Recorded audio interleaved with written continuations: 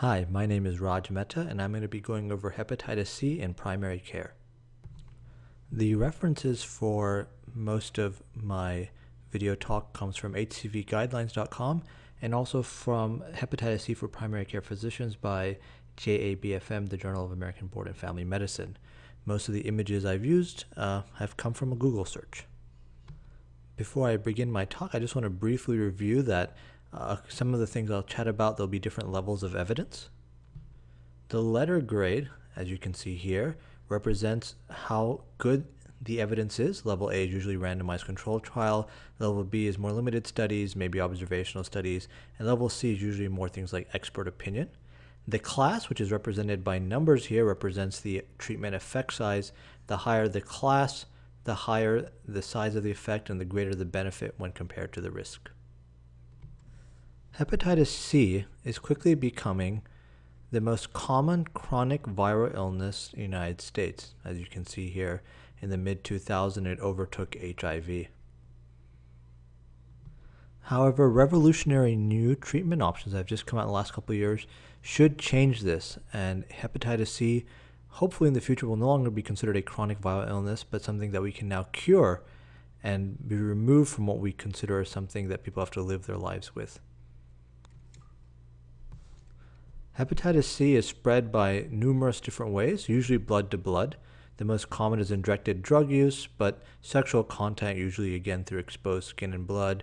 Transfusion before screening, and this was usually in the late 80s before 92. Other kind of work, healthcare workers, and so on. The majority of hepatitis C is type 1 genotype, as you can see here, but the other genotypes can also be found.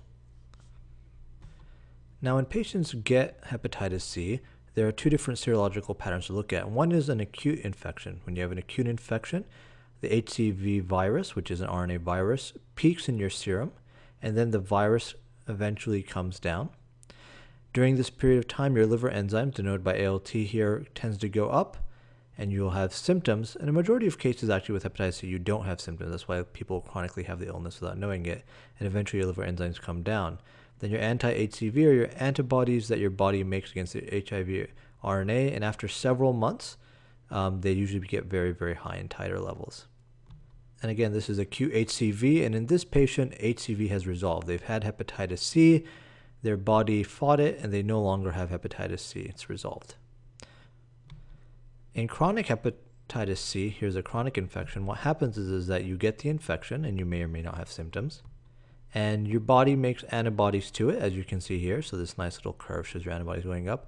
But the virus persists. It doesn't go away. You still have the virus staying.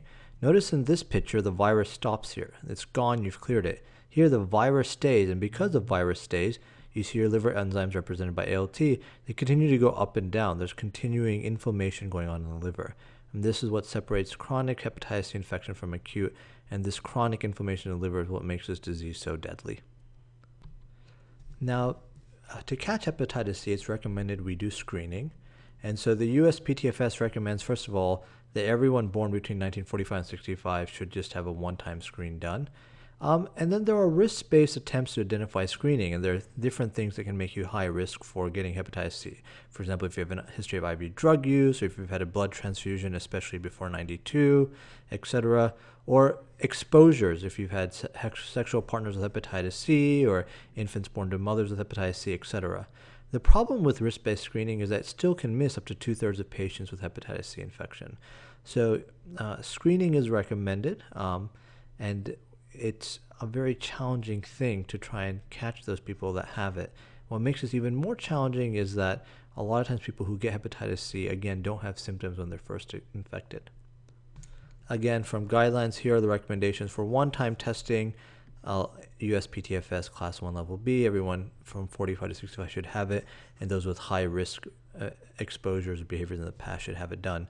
And then some people are recommended to have annual testing, and those are people who have persisting injection drug use, and also actually men who have sex with men. And it's thought that these people are at risk for re-exposure, so even if they test negative, you can do repeat testing for these people. Another thing to consider is that now that we can cure hepatitis C, a patient with previous hepatitis C who's been cured but has high-risk behaviors, again, should be retested in the future because they could always get the infection again. So how do we test for hepatitis C? Well, it's actually pretty straightforward. We begin by doing an HCV antibody test. We check to see if your body has antibodies to HCV. If there's no antibodies, then that means you don't have hepatitis C. There's no way. You've never developed any antibodies to it. You don't need to do any further testing. Now, let's say somebody does test positive for hepatitis C antibodies. Well, we don't have to panic because it's possible that this person might have gotten hepatitis C in the past but cleared it. It just means that they've had the infection in the past. So if you get a positive hepatitis C, the next thing we have to do is we have to look for hepatitis C RNA. So this is a two-step process. The first step, you look for HCV antibody, and if that's positive, the second step you need HCV RNA. Okay, you cannot diagnose chronic hepatitis C without first checking your HCV RNA. So it's a two-step process. Now, if you check your HCV RNA and it's negative, that means that person had hepatitis C acutely in the past, but they cleared it. They do not currently have hepatitis C infection. So you can tell that person you've probably had hepatitis C in the past, but you've cleared it. The other alternative is that this can also mean that you might have had a false positive.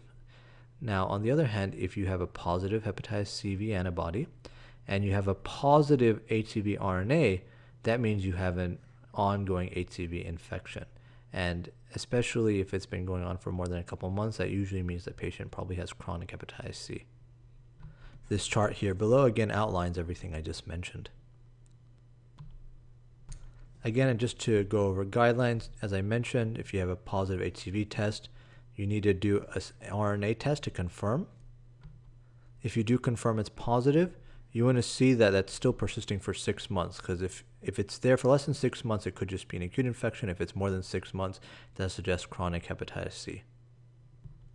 Once you confirm someone has hepatitis C, you usually want to do a genotype to find out what kind of hepatitis C they have, because that can direct treatment and therapy.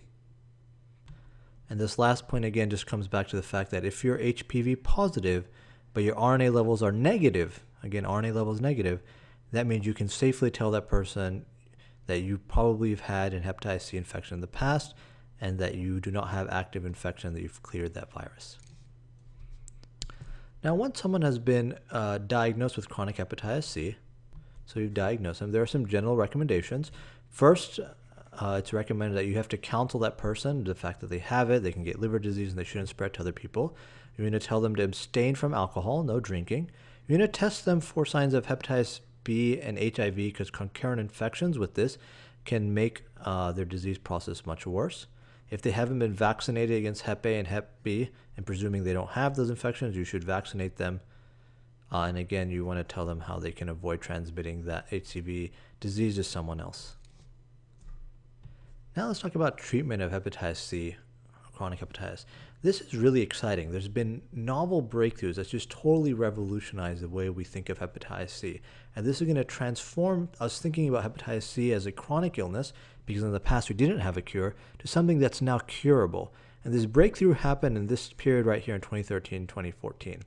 In the past, we had some non-specific drugs that we could use to try and control and reduce the progression of hepatitis C, usually antivirals and things like that. But then around 2013, 2014, FDA approved sofosbuvir and then simiprevir, and then these other novel agents that are coming out. And these drugs, again, can actually cure hepatitis C, and we'll look at that. For those of you interested, this image kind of describes the different mechanism of where those drugs work and how they block it. So here, this is a great table that shows these new novel drugs around here, and you can see how over here we're getting remarkable cure rates. And now you can even get 100% cure rates of genotypes 1 and 90+ cure rates of genotypes 2, 3, and 4. Just fantastic. The brand names of these: Solvati, which is really known, Harvoni, which combines sofosbuvir and ledipavir, and then now Vicura Pac, and I hope I'm pronouncing those correctly, the newest one. And again, these are all wonderful options to cure Hep C. These are from the guidelines for treatment of Hep C, and as you can see here, these new guidelines are much better than the old guidelines. There's no more antivirals now. It's curing, 12 weeks of treatment, and all of these first-line treatment. They all include sulfosabir for the most part, or one of the other new novel medications that come out that can just treat this disease completely. This is great news. One thing I do want to mention is that these new novel medications, they are very, very expensive. A treatment with Solvati, for example, can cost upwards of $80,000, up to $1,000 per pill. And so these are very new drugs. They're very expensive drugs, and there's a lot written in the media and some controversy about their expenses and so on. So it is something to be aware about. Hopefully, as newer drugs come out from different companies, these costs can be reduced in the future. Okay, so let's summarize and review this. So hepatitis C can be diagnosed by having an HCV antibody test and also then checking for RNA levels. And if they're both positive, that's how you diagnose it. Once you've diagnosed someone with hepatitis C, there's some basic things you want to do. You want to check their liver levels, and you want to check if they have hepatitis A or B, and if not, you want to vaccinate them. You want to check your genotype. Basic health stuff, you want to check your glucose levels and GFR, CBC. Look for thyroid and HIV, because if you have other comorbid diseases, your illness can get much worse. You need to counsel the patient about their disease, how to avoid transmitting it, avoid alcohol, etc. Vaccinate them if you can. Then once you've got this, you want to get them to hopefully a hepatologist or yourself to try and get them on these new novel medications and cure this. It's now a curable process. Thank you so much for listening.